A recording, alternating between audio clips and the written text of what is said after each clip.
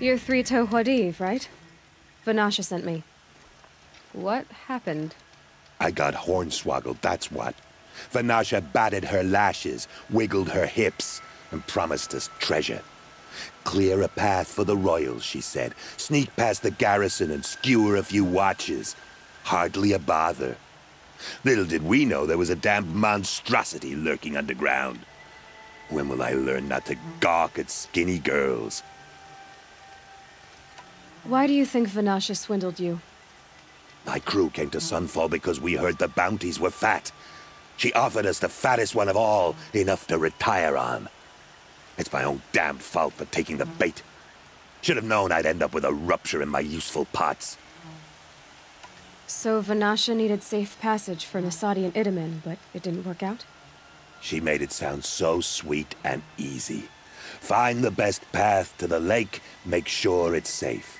What could go wrong? Turns out, a lot. Like bloody murder in the grinding jaws of a heinous death beast. Something attacked you from underground. Oh, you picked that up, did you? I wondered why the Shadow Carja didn't pay attention to the pass. Well, they don't need to. A rock-eating demon guards it for them. It tunnels in the dirt, breaks through the earth, and blasts rocks from its stinking face. I barely escaped. My comrades weren't so lucky. I might shed a tear if they weren't all cutthroats and cheaters. Vanasha will be here soon with Nasadi and Itamen. I've got to destroy that thing in the pass before they arrive. You're not too bright, are you? Well, we didn't last long against it, but I'll tell you what I know. It has armor everywhere, a little less at the rear. And when it goes underground, it will lose track of you if you're quiet.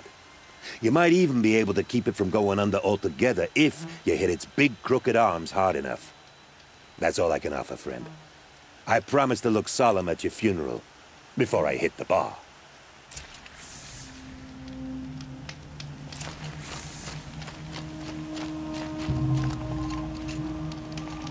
Easy, easy.